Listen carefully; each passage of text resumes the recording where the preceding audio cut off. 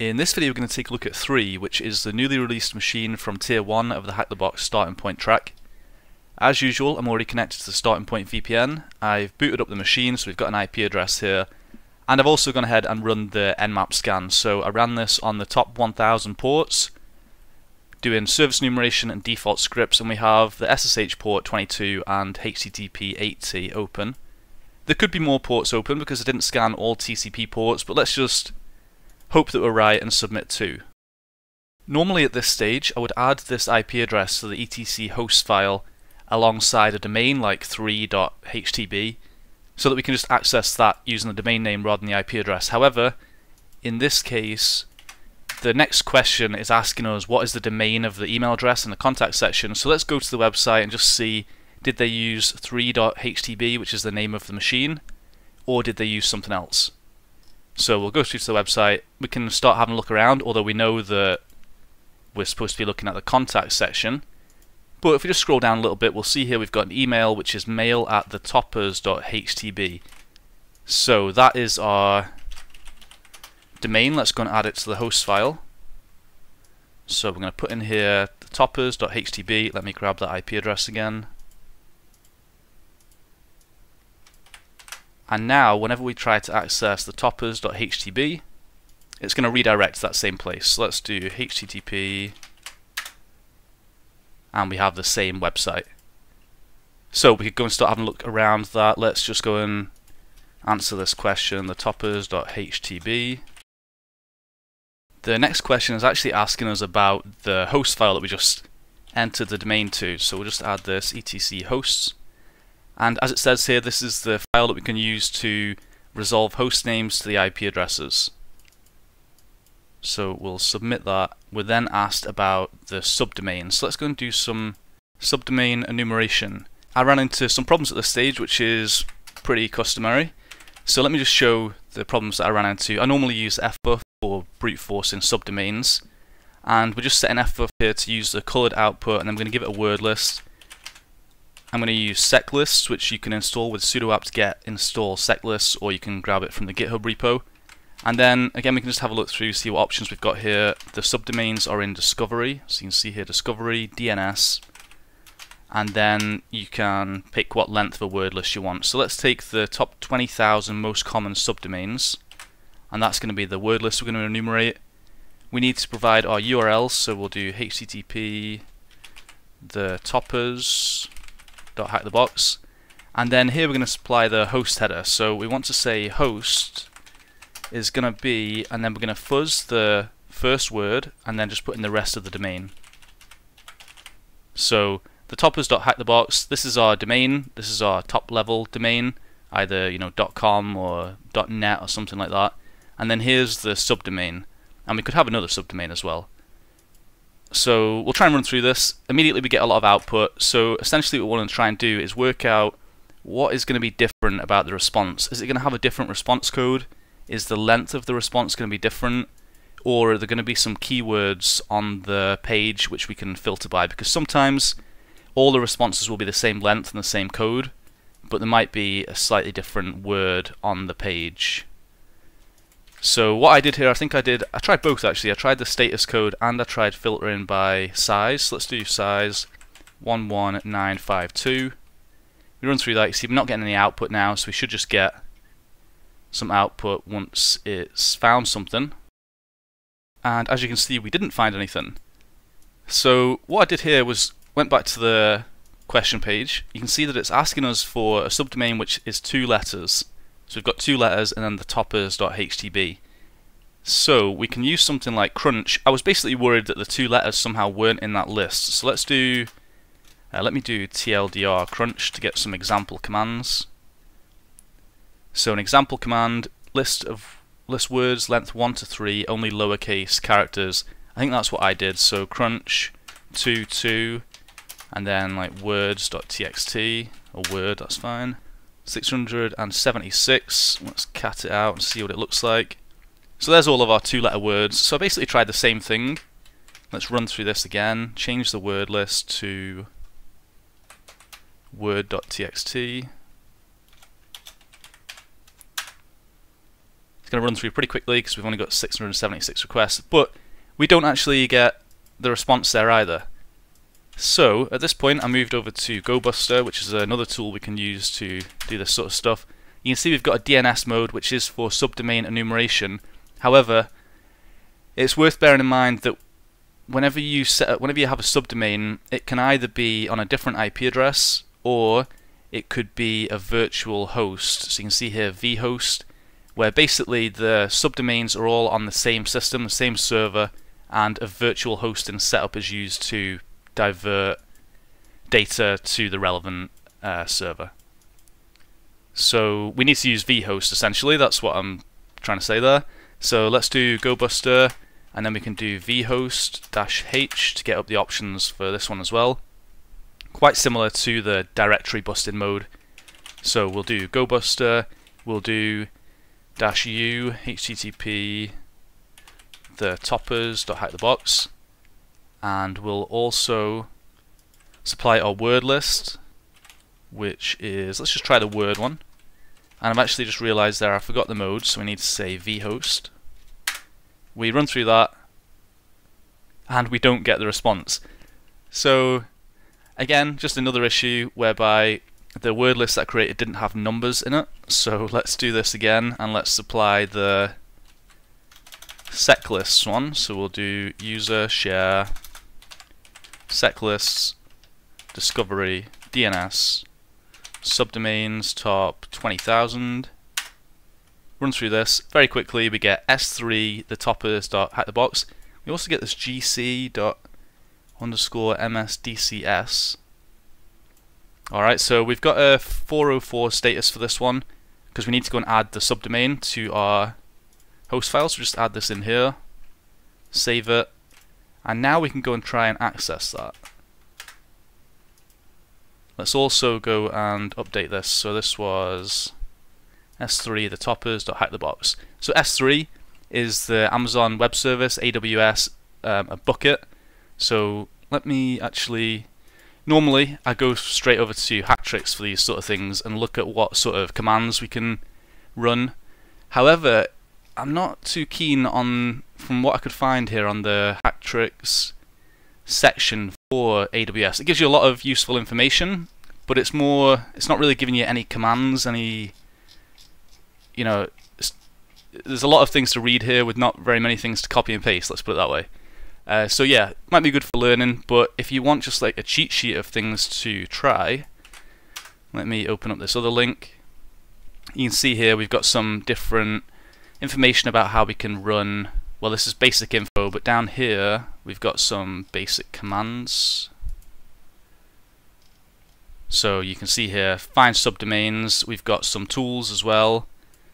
AWS tools, S3 basic commands. This is the sort of thing we're looking for. So once we've got AWS CLI installed, which you can install with sudo apt-get install AWS CLI.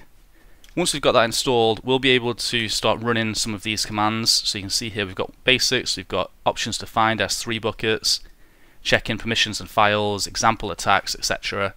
So that's a good one. Another one I saw here from Secure Layer 7 also gives you a lot of commands that you can try and run for different, a lot of different tools as well. So you can see here S3 Scanner, S3 Inspector, S3 Bucket Finder, etc. I'll leave these links in the description so you can go through them in your own time. But if you see something like this, you don't know how to deal with AWS or S3 buckets, then this is the sort of thing that you need to go and look for to start enumerating the service.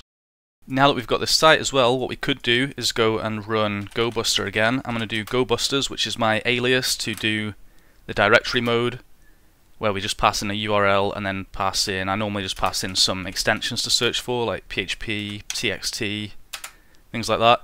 Leave that to start running. We could also run something like nikto-host to see, does this come back with anything interesting, any information about the server. We can see here some Amazon request ID headers, uncommon headers. So we'll leave that to run. Let's go back and see what question we're being asked here. What is the service running on the discovered subdomain? So it is an Amazon S3 bucket. Which command line utility? We already discussed that. That's AWS CLI. What command is used to set up the AWS CLI installation? Okay, so we could go back to one of these pages. We could also open up the AWS help. Let's do AWS-H. Okay, so we pass in a command and then help, so AWS. Let's just try help first of all. Now, I'm not a big fan of this output.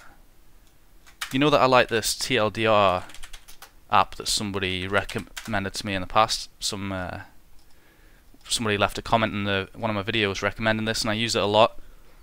So if we do AWS, TLDR AWS, we've got some commands here. The first thing it says is configure.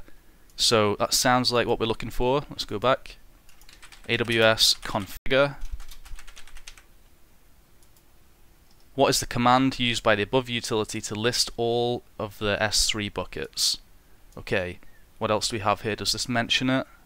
It doesn't, but what we can do here is also drill down on those commands. So in the same way that we can do AWS S3 help and bring up this kind of annoying help menu to search through, we can also do TLDR AWS S3. So we can drill down to that even further, and you can see the first thing that it gives us is AWS S3 LS bucket name, which is exactly what we're being asked. So we'll submit that.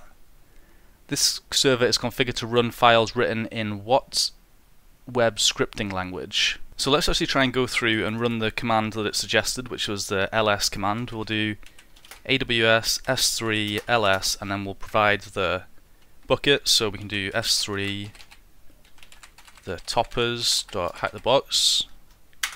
Oh, not the roppers, although that's a good name as well. And we get this unable to locate credentials. So let me show you what I did here. I ran AWS configure. I had no idea what these values were, so just hit enter. Try again. Same issue. Now at this point, I assumed that basically we needed to try and find the credentials, so I went back to our directory busting, started having a look through some of these things. There's not actually really anything particularly interesting here, although let's just check this one, health. So this tells us what services are available, but we've also got this shell as well, which is a 500. Let's try and connect to that. We go to shell, and this actually redirects to localhost 4566 on our local system. So I'm not 100% sure what this was about. I did go down a bit of a rabbit hole, which is never a great thing on a starting point machine, but essentially the issue is we can configure the AWS service with some default credentials, not default, some filler credentials, let's say, and if there's no credentials required, that will allow us to get through, but there needs to be something in here, so just putting nothing wasn't good enough. We need to say like A, and then if we try that again, it's looking a little bit better. It's not told us it needs to locate the credentials, although it's still struggling. And you can see there, so it could not connect to the endpoint URL. It's tried to go to the S3, to the actual Amazon Web Servers, and that's not going to work. We need to use our endpoint URL as the toppers. So we'll do endpoint equals HTTP S3 the toppers.HackTheBox. And there we go, we've listed the files in the directory. We now know that PHP is running on the server, so we can go and answer that question. PHP. And the final thing it wants is the root flag. So we're kind of left to do a bit of work on our own here. Let's go back to this AWS pen test book and have a look. We've got some example attacks, okay, ls sync. So we could download files. Maybe there's something in that index.php which is of interest. We could, you can see here, check permissions and files, find S3 buckets, go back to our basic commands, and one of them is S3cp. So we can actually copy a file from the bucket to our local destination, or we can also copy a local file to the S3 bucket, or we can move it as well. So let's go and try and put a shell on the server. We know it's running PHP. We could go to something like revshells.com and get a PHP reverse shell. I normally just use a really basic PHP shell. And actually somebody asked me a question about this recently, why I use that basic shell rather than just going straight for a reverse shell. And essentially it's good troubleshooting. You see, sometimes you'll find whenever you're using some of these shells, we've got a lot of different PHP ones, you might find that one of those PHP shells doesn't work, or several of them don't work.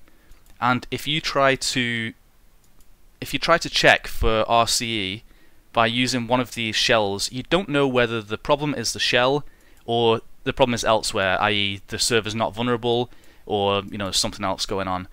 Whereas if you use the most basic shell possible, which works in nearly all PHP scenarios, if that doesn't work, the server's not vulnerable, there's some issue elsewhere. If it does work, great. Now you move on to trying the reverse shell. And then if the reverse shell doesn't work, it's not because you don't have command execution, it's because there's something wrong with the shell or some other issue. So anyway, that's why I would normally just go for a really basic shell first of all. I'm going to do locate shell.php and grab this web shell. This is really, let's just see, it's just literally PHP system get commands. So it's going to take a get parameter off us and then it's going to execute that and return the result.